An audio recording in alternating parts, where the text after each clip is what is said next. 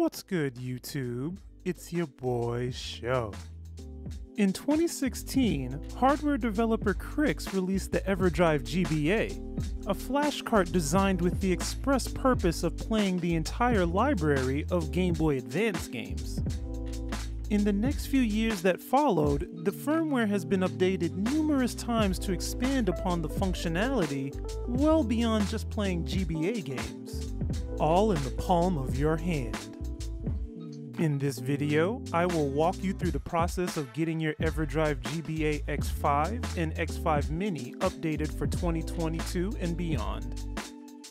I'll also give you some simple tips to get you started after setup. Links to the tools and downloads used in the description below.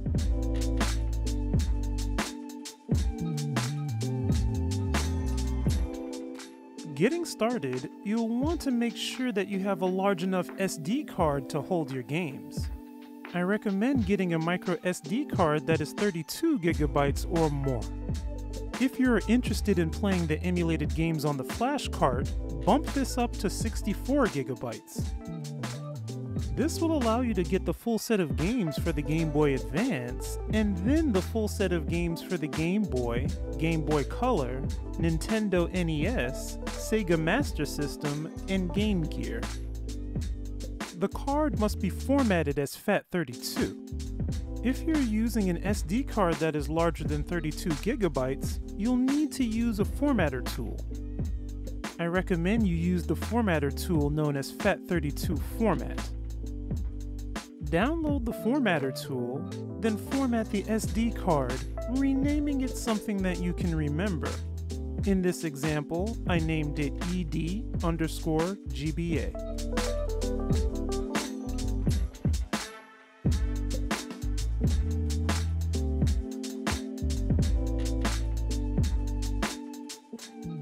With the SD card taken care of, head to the web store for the EverDrive X5 Mini.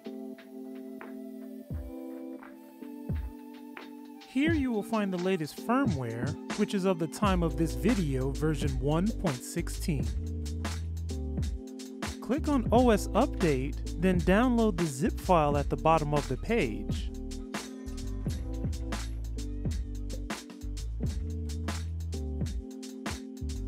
Extract the entire GBA sys folder from the zip onto the root of your SD card.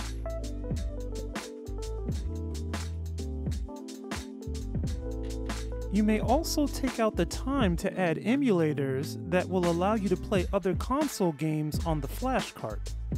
There are various locations on the net where you'll need to download these emulators.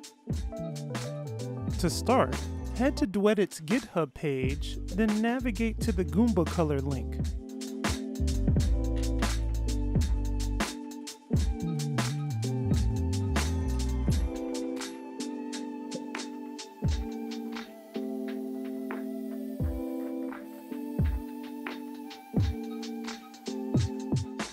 Click on Releases, then download the zip file.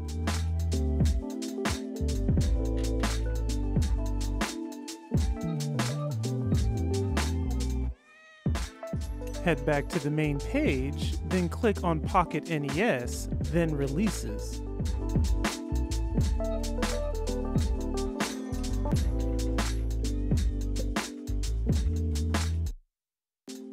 Click on the latest build, then download the zip file.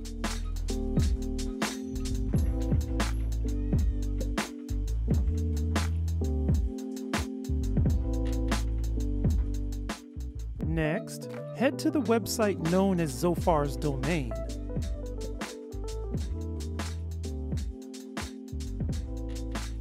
Click on the link Emulators on Consoles, then Game Boy/Advance. Click on Sega Master System / Game Gear Emulators, then SMS Advance. Download the binary zip file.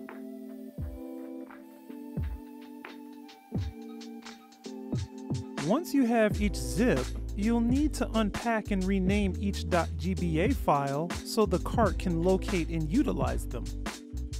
Extract the GBA file from each zip.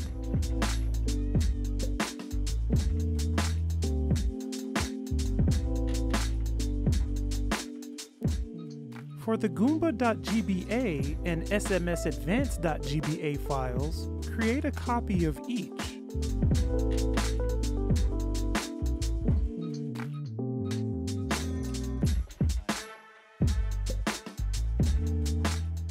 Rename the Pocket NES file as NES.gba. Rename the first Goomba file as GB.gba, then the second as GBC.gba. For the SMS Advanced files, rename the first copy SMS.gba and the second as GG.gba. Place all .gba files in the GBA sys/emu folder. The ROM file extensions that are recognized are .gb, .gbc, .nes, .sms, and .gg. Place all of your ROM files onto the SD card. The file system supports creating nested subfolders as you wish.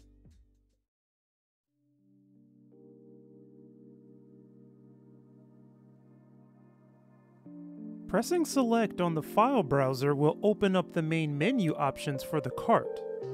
Here you will be allowed to change your settings with the X5.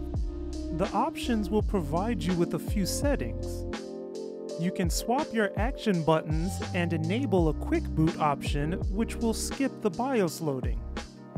You can also hide the GBA sys folder to prevent tampering and sort your files.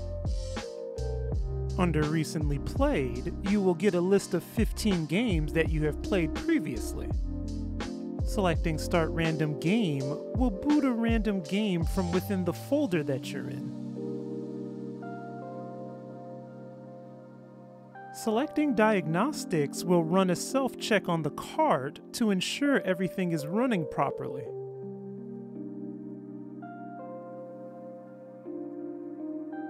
Upon highlighting a file and pressing the A button, a submenu will pop up with a few more options. You may start a game and check the ROM information.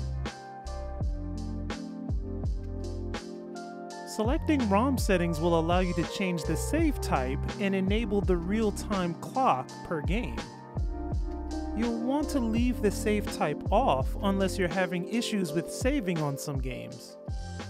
Finally, you may also check the hex values or delete the file from your cart.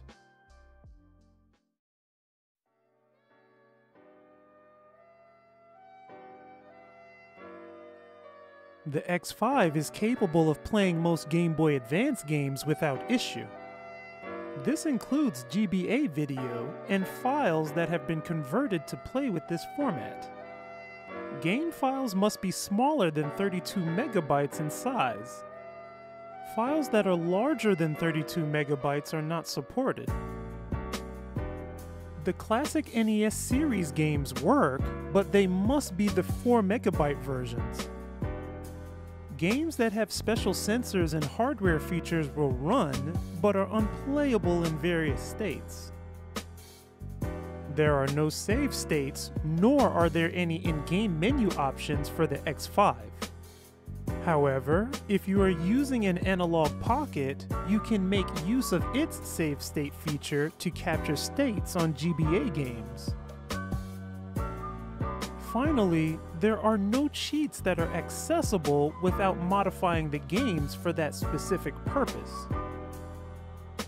Through Goomba Color, Game Boy and Game Boy Color games can be played on the X5 without issue. Games are run on a 1x1 pixel mode, and you aren't allowed to scale the image beyond this. Pressing the L and R buttons will pull up Goomba's menu, allowing you to set and change a number of settings. You may set turbo, change the display settings such as gamma and the palettes, and various other emulator settings and hacks. If you play games which have a Super Game Boy border, priority can be set on how it appears on screen. Goomba has maximum compatibility settings on by default if you choose to not mess with them. You may also save and load states from within the emulator, though you will need to access this through the menu each and every time. Finally, you may sleep the console, restart the game, or exit. Through Pocket NES, NES games can be played on the X5. However, a number of considerations should be taken in mind. Since the image is scaled to fit the screen using GBA hardware, sprites and on-screen text will appear to be slightly crushed. The scaling will also have a flicker applied to it, which works better for handheld screens and much worse for larger panels. Sound is inaccurate, and some advanced mapper games lack the full support and will glitch out accordingly. FDS games are also not supported and cannot be loaded. Pressing the L and R buttons will pull up Pocket NES's menu. Here you will be able to tweak options in a similar manner to Goomba. I recommend, if you are playing on a consoleized solution or the analog pocket and docked mode, to go into the display settings and turn off flicker. You can keep the scaling to have slightly crushed sprites, or give the unscaled option a try. If you select unscaled, sprites will retain their original form, but you will need to use the L and R buttons to manually scroll the screen downwards and up in order to follow the gameplay. States can be manually saved and loaded within the menu, similar to Goomba.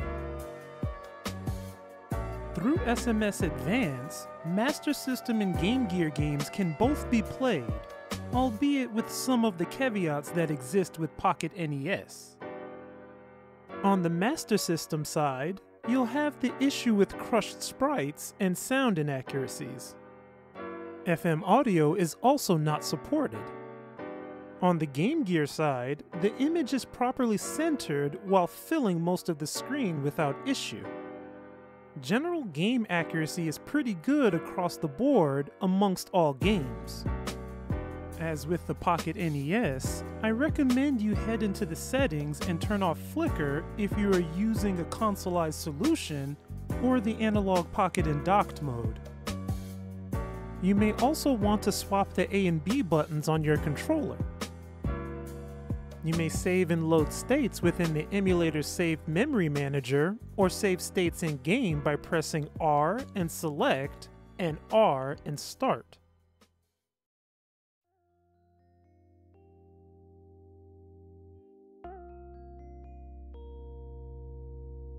For GBA games that have save support, saving your game will write .srm, .fla, and .eep files. As of the version 1.13 update, the system will move save data from the battery RAM to the SD card every time the cartridge boots to the main menu. These files will be written to the GBA sys/saves folder. Saves created by emulator will be saved to the GBA sys/emusave folder. They can be moved to and from the SD card and backed up, or transferred to other compatible carts or emulators. Make sure you're matching the file name of the save file to the name of the ROM to get them going. In some cases, such as transferring to the MiSTer or the Visual Boy Advance, the file will need to be renamed into .sav to get them going. This concludes the tutorial for the EverDrive X5 and X5 Mini. I hope you enjoyed it and were able to get a couple of cool things out of this video. If you've made it this far, thank you for watching. Do you have a game for me that you would like to recommend? Any questions for me concerning this video? Let me know in the comments section. If you like this video, consider dropping the sub or a like. Also, why not check this video out? Peace.